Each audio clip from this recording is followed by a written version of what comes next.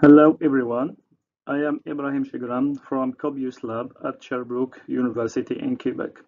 This work is in collaboration with Nabil Benjaa and supervised by Aida Wangrawa.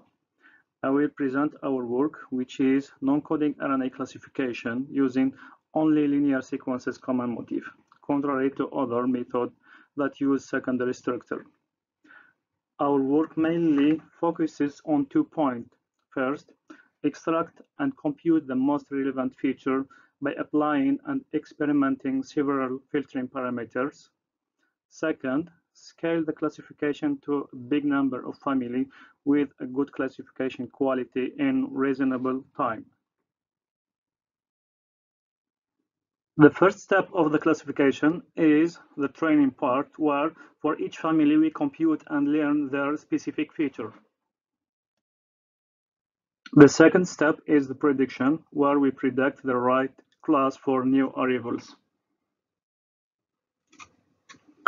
The non-coding RNA classification is a very important task because it can be used in genome annotation, disease understanding like breast cancer. Also, it can be used in RNA-based therapeutic.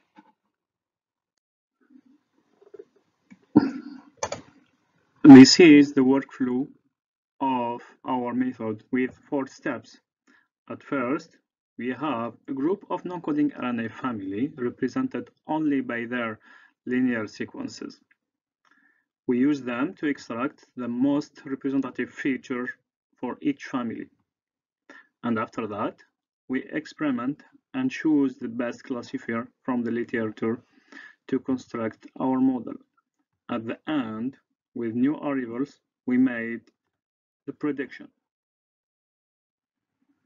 In the step of feature computation, we use generalized suffix tree to extract all possible common motifs between all sequences. A common motif is a substring that exists in 2 or more sequences. Example, ICGU exists in sequence 1, 2, 3, and 4.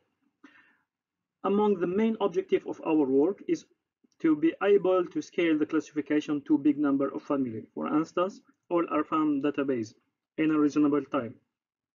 For that, we experiment different filtering parameters to keep only the most representative feature. The filter parameters are filtering out submotif under the condition that motif and its submotif must exist exactly in the same sequences and have the same number of occurrences. Second, if the motif length is between min L and max L, then we accept the motif, otherwise we delete it. Third, the representative power of the motif, which is defined as follows. In how many sequences of the family the motif exists. If we set the threshold, for example, at 10%, this means that the motif must exist at least in 10% of the sequence of the family. Fourth, another threshold is the variance of the number of occurrences of motif between sequences. If the threshold is 0, for example, the number of occurrences must be the same in all sequences, or at least for the sequences that is chosen according to the previous parameter.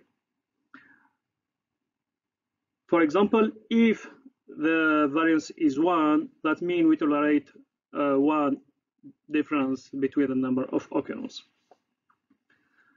The last filtering parameter is the number of occurrences, which can be 1 or more. At the end, we get a 2D vector of feature and their number of occurrences according to their sequences.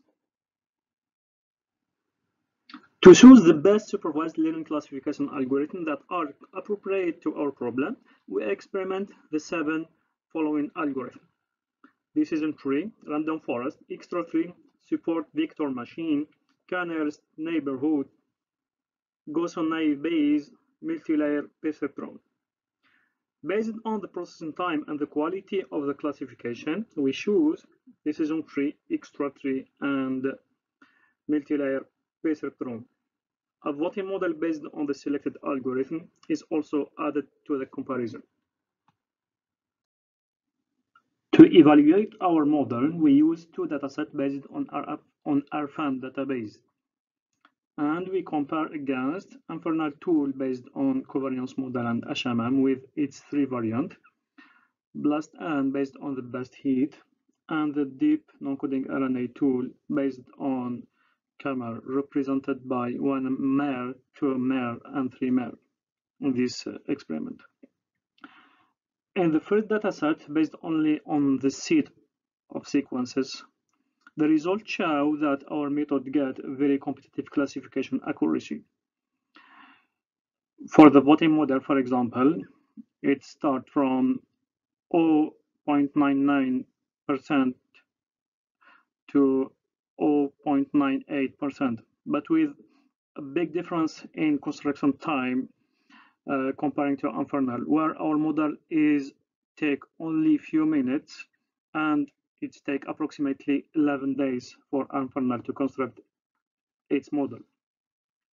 In the second data set, we test the capability of classification in the presence of noise. Each time we add 25% of noise on both ends of sequences, the results show that our method with MLP and voting model is the best comparing to all other methods. In the left figure, we show only the test time. If you have any question, please send me an email. Thank you.